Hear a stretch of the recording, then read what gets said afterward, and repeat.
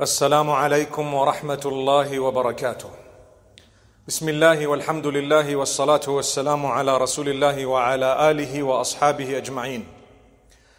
My beloved brothers and sisters, when the Muslims were persecuted in Makkah al-Mukarramah, Allah Almighty instructed that they undertake the migration known as the Hijrah.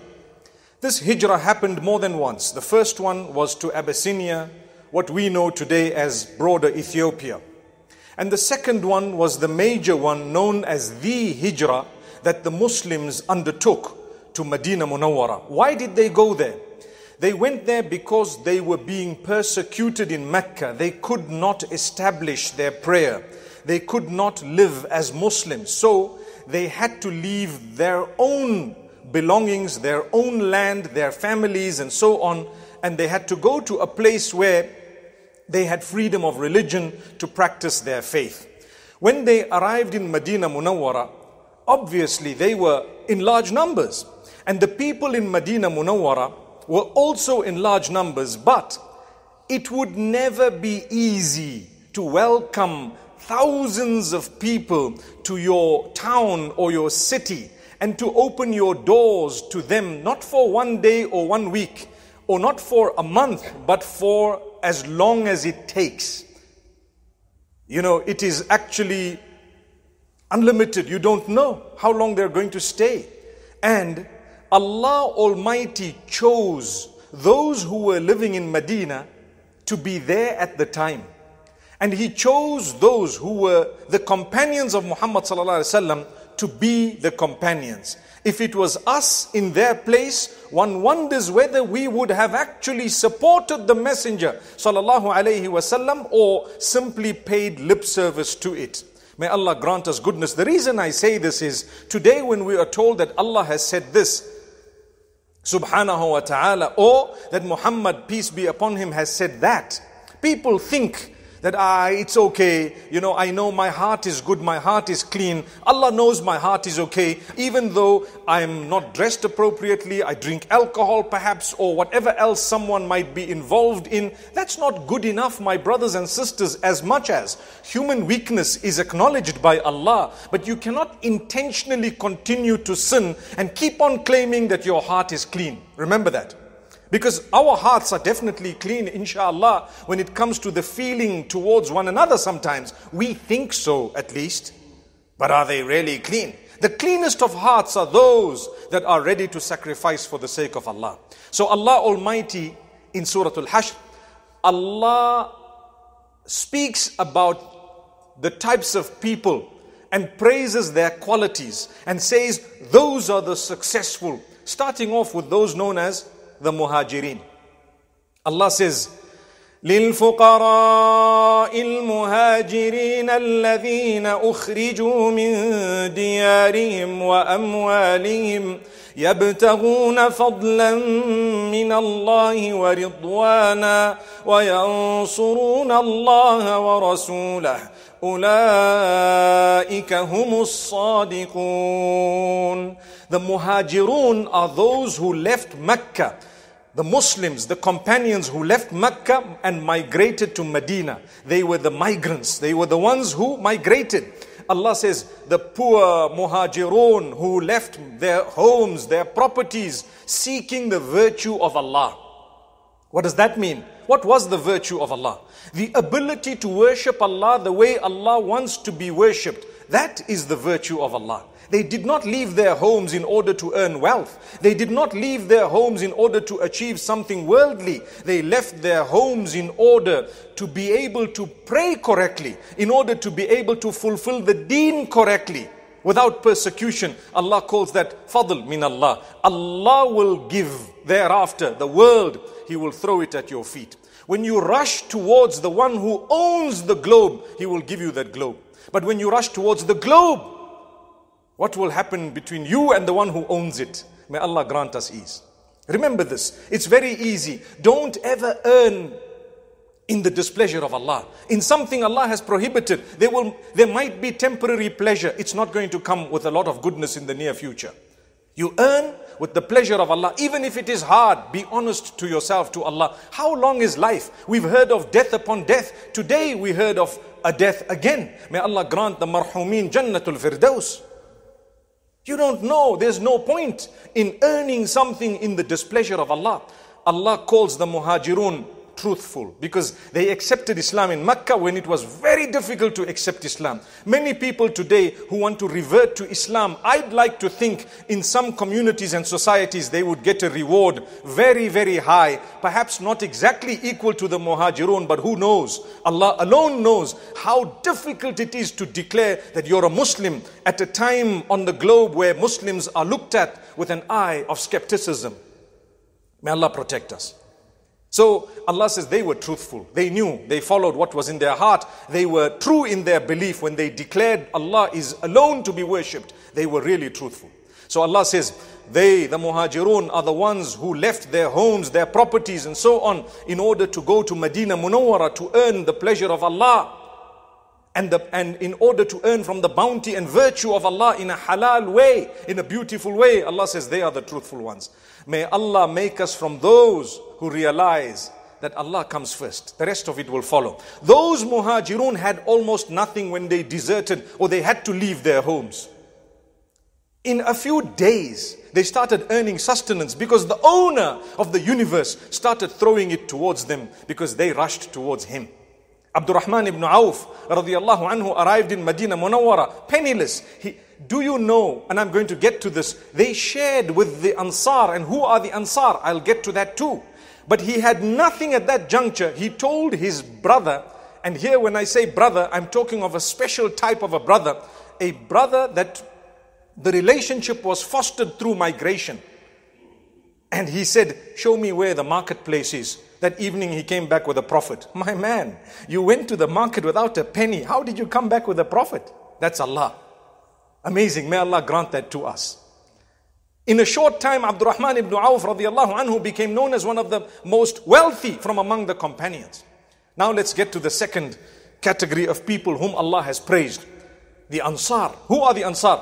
The people who lived in Madinah, who were the proprietors of the properties in Madinah, who owned the businesses in Madinah. They were welcoming their brothers in faith only, not in blood.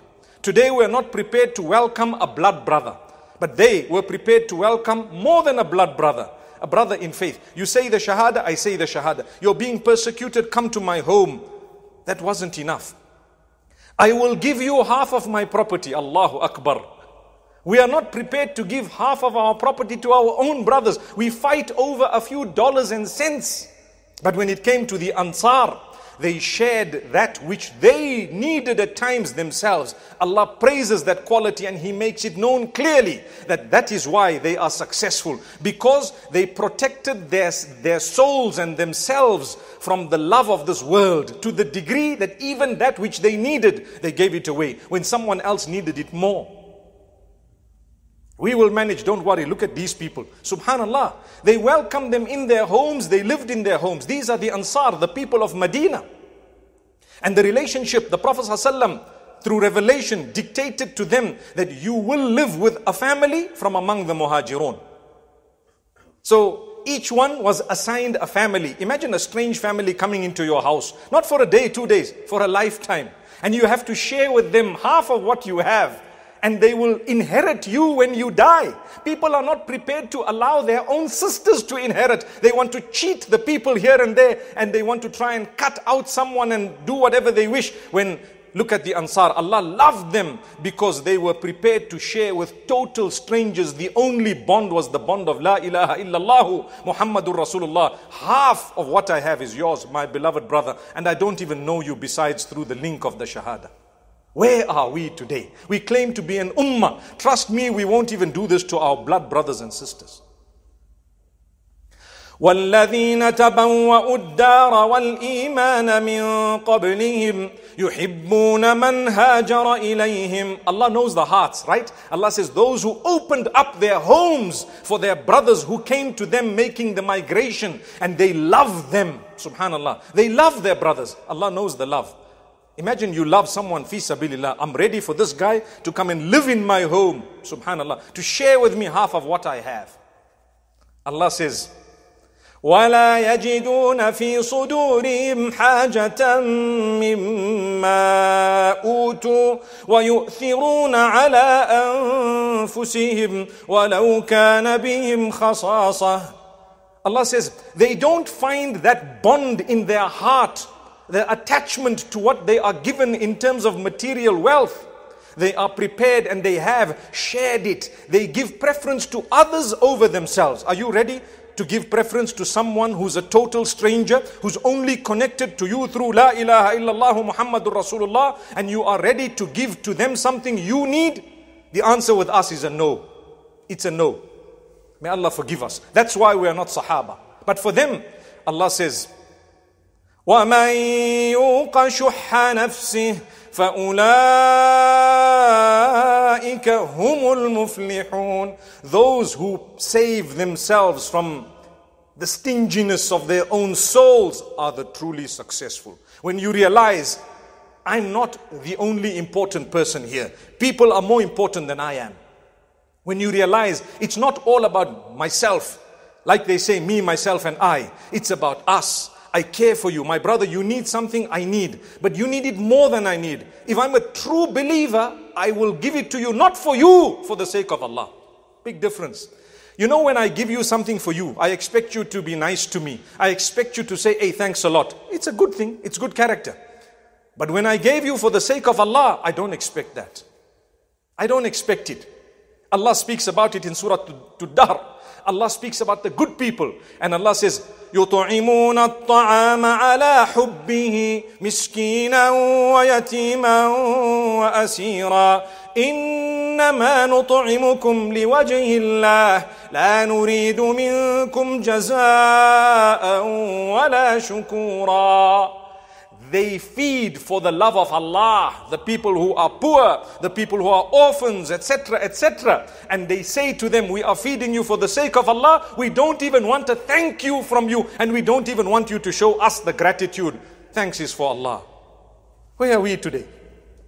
That's why sometimes, and this will happen a lot, Allah tests us. You do something good to someone for many years, that is the guy who's going to talk against you and fight you. Do you know why? Allah wants to test you. Did you do it for me or for him? If you did it for him, it's over, it's closed. If you did it for me, you will see the reward of it. Even when he is fighting you, it's okay. You'll be so happy. Allah used me to do good to them. Today they are doing bad to me. It's okay. Oh Allah, my hisab and my account is written with you. The point I want to raise now, my brothers and sisters, learn a lesson. And let us all, myself included, learn a lesson from the Ansar.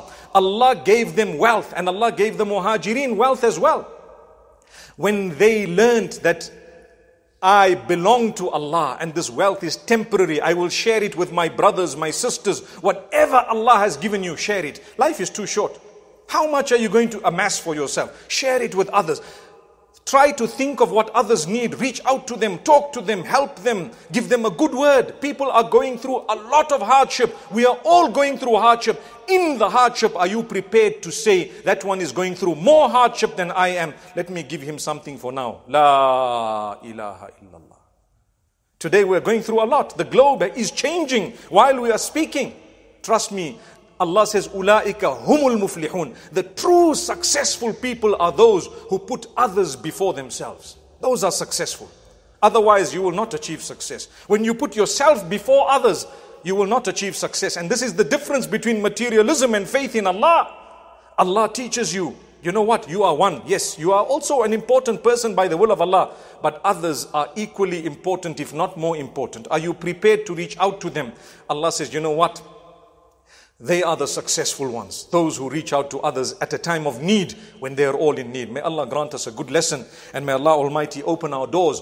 I want to end off by saying, thereafter in the surah, Allah praises those who followed, including all of us, those who followed in the footsteps of the companions of Rasulullah sallallahu alaihi wasallam. May Allah grant us from His mercy. May Allah make us from those who love one another. May Allah make us from those who can take care of one another, who reach out to one another. And may Allah grant us ultimate success in Jannatul Firdaus. May Allah cure those who are sick and ill, and grant rahmah to those who have passed away, and make it easy for the families of those who've lost loved ones. Aqulu qawli hadha wa sallallahu wa sallama wa baraka ala nabiyyina Muhammad. How much do you want on earth? How many millions do you want to make on earth? You've already made so much. Do you really need it? The answer is no, you don't need it. It's just extra and excess. I like to ask the children, and I've asked them, how much money do you want to make in your life? Now in Zimbabwe, the figure has spiraled because obviously the zeros mean nothing anymore. But before, when money was money, they would say, I just want to make $1 million, then I can retire. I promise you, some of the adults will tell you, we made the first $1 million, we went for the next one. We went the next one, we went for the 10. We made the 10, we wanted to go and go and go, and it does not stop. And how much are you going to use on earth? I promise you, not more than a few dollars. That's it. After that, your children, your family members will fight over that money when you're gone. Your brothers stop speaking to each other only because of money, nothing else. Throw the money away and have your mahabba, have your love. It's better for you. May Allah grant us goodness. Throw your money away. You don't need it. Love is more important. Your relationship with your brother is far more important than that money. But you don't realize. If I were to ask you, put a value, put a price tag upon the money, upon the relationship you have, you cannot. You want happiness. How much are you going to pay for happiness? I want to give you another example. People fear. What did I say earlier? Fear and sadness. Right? That's the topic today. Fear and sadness. How in the Jannah it's not going to be there. On earth it is there. But if you have a relation with Allah, Allah minimizes it to a bare minimum. La khawfun alayhim wa la hum yahzanun. Good relationship with Allah. Why should I fear? I lay my trust in Allah. So you have, subhanallah, a person.